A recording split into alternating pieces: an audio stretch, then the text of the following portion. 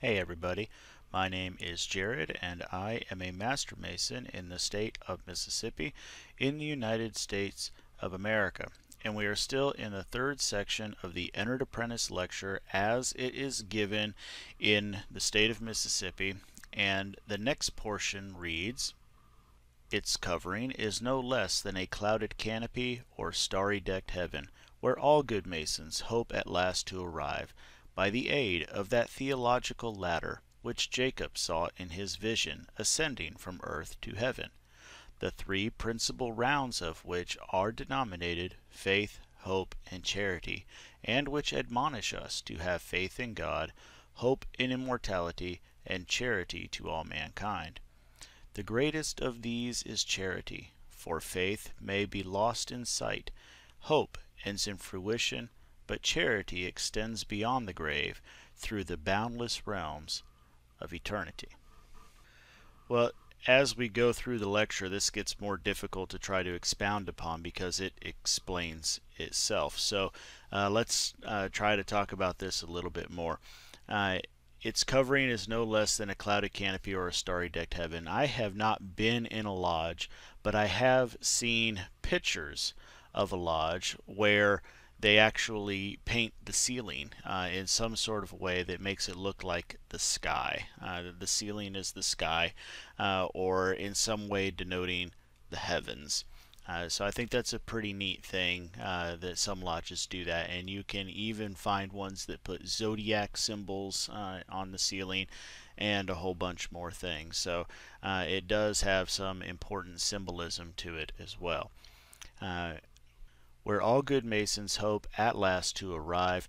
I believe the real simple explanation for this is just us trying to say that even though Freemasonry itself is not a religion, we do hope one day each of us to be able to approach the divine. And generally in most all religions, it's seen as divinity as being up in the heavens. So then we get into more biblical references talking about the theological ladder that Jacob mentioned his vision. I'll let you go read the Bible for all the rest of that story if you're not familiar with it.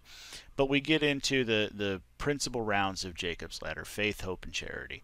Now I will direct your attention over to this episode on the Masonic Roundtable because I thought they did a good job explaining that the complication we run into with a text like the Holy Bible is that it has been translated and edited, and so we run into things where, like, the word charity can have multiple meanings. The original form could mean love, could mean charity, and it's sometimes a question of whether or not we were meaning to give love or whether we were meaning to give charity, and in which way.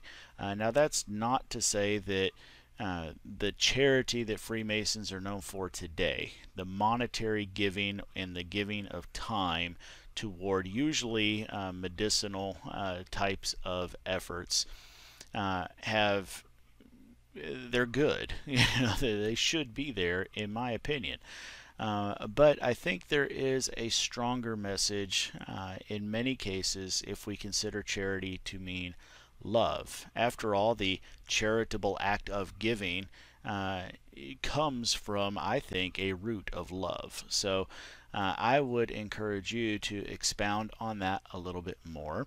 But the explanations given to us here in this lecture is that we are to have faith in God, hope in immortality, and charity to all mankind, with the greater definition that charity is the greatest of all. And here we start learning lessons about doing things that survive ourselves. And I'm sure you've heard this story, be it in poems, in literature, in music, or anywhere else.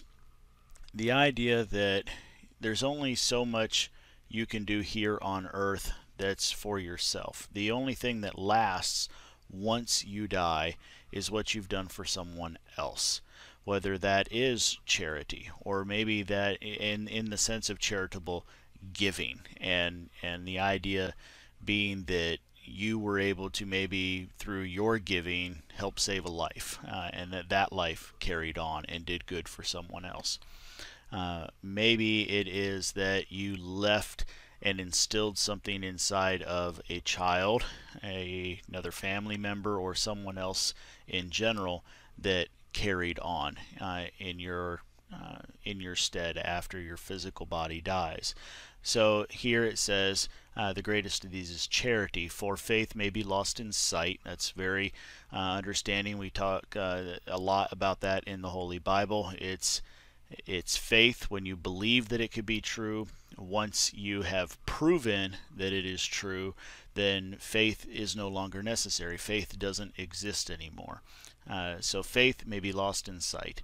Hope ends in fruition. So you hope you're going to accomplish a goal, for example, but once you attain the goal, then hope is gone.